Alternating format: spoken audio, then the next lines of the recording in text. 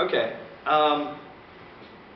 So we talked a little bit about associate versus assistant, and maybe a little blurring in there. But let's come up with some definitions for.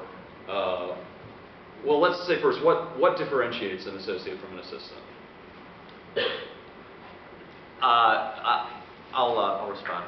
It's a gray line, you know, you never know. Basically, an associate just denotes an added level of responsibility, and an associate title can run the gamut. Like I know for these three gentlemen and their shows, you know, they do, you know, the three biggest shows in the world basically, and they have immense responsibilities where they're in charge of the entire system design, you know, making sure the implementation of it is to spec and continuing to maintain the show, whereas you would not really be an assistant and have that level of responsibility. But I think it's, you know, it's a horse apiece kind of. I don't know, what do you think? I mean, if it says anything, the first time I got an associate credit, I think it was a typo.